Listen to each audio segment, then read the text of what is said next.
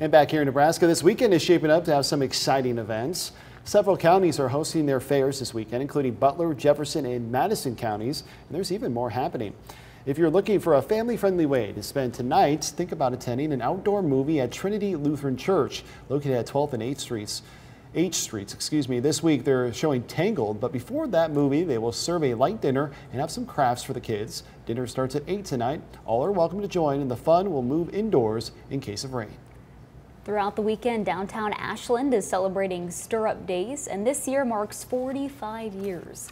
Check out the food trucks and beer garden, along with carnival rides and even a street dance with live music.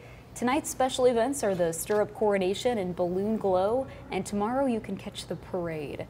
Just head downtown Ashland to join the fun. And Saturday, Tada Theater Company here in Lincoln, along with the Mill, is hosting their 4th annual Tada Stock. There will be food and wine for purchase from the Mill, and there's a talented lineup of Tada's performers. Plus, Channel 8's Rod Fowler will be there, of course, as MC for the events. Head to the Telegraph District Saturday. Doors open at 6, and the show starts at 7. No word yet, though, if Rod will grab the mic and start singing. So, got that going for us.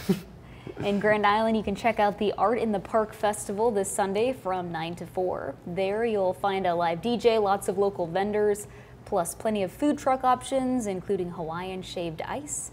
Just head to Stoley Park on Sunday to see for yourself what Art in the Park has to offer.